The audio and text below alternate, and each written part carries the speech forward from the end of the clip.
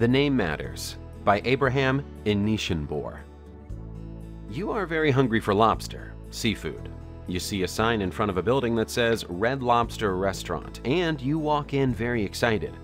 You realize that they are only serving rice and beans, but they have all kinds of seafood listed on the menu. The server tells you what's on the menu doesn't matter. What would be your reaction? The name of the restaurant represents the name of the church you are a member of. Does the group belong to Peter, John the Baptist, or Jesus Christ? The menu represents the Bible, and the server represents your preacher. Is your preacher preparing and serving you what's in the Bible menu, or is he telling you that the menu doesn't matter?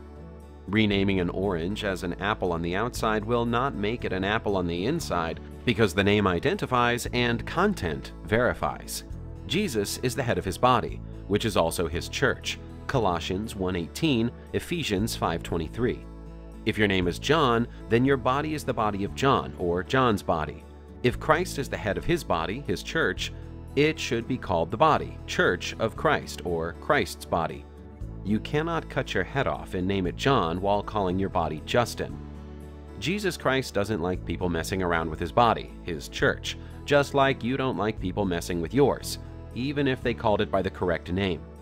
The head and the body complete each other. Jesus paid for the church with his precious blood, Acts 20:28, because it means a lot to him. It's his, not yours and not mine.